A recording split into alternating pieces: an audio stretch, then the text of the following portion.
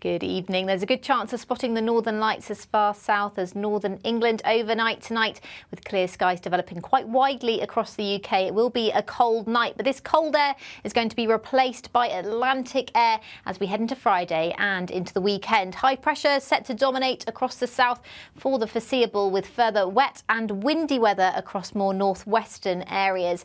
But for the time being, we've still got this Arctic air across the UK, so that's brought that chilly feel recently. So it will be another very cold night, probably the coldest night of the week so far to come tonight.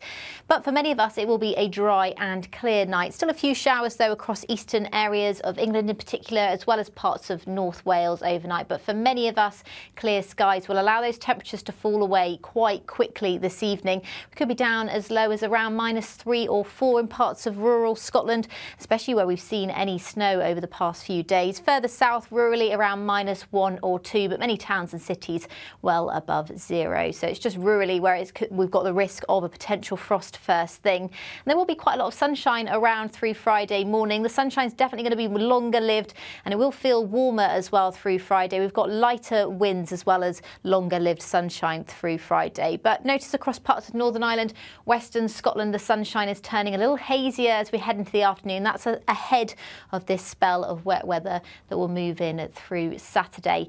But with westerly winds and more in the way of sunshine, temperatures will climb a little bit higher than they have done lately. 15 or 14 degrees quite widely, highs of 17 degrees in the south and east. It's still below average, but it's definitely warmer than it has been for the past few days.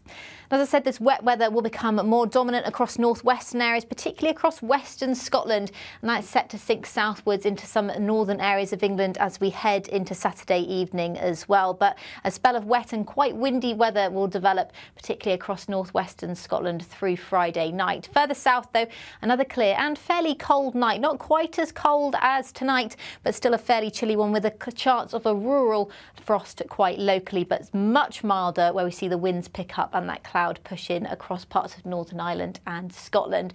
And that wet weather is set to persist through a lot of Saturday across Northern Ireland and Scotland. The heaviest rain will be restricted to far northwestern areas, and it will stay dry with high pressure holding on across more southern areas. So much of England and Wales will see a fairly fine day, and it will be another even warmer day, quite widely 17 or 18 degrees. Temperatures coming quite close to the high teens, if not low 20s, so much closer to where they should be for the time of year. As I said, that wet weather will sink further south into parts of northern England as we head into Sunday, but it is set to stay dry across the south for the foreseeable. But you can find out more details on that on your full weekend forecast with Alex Deacon on YouTube. Bye-bye.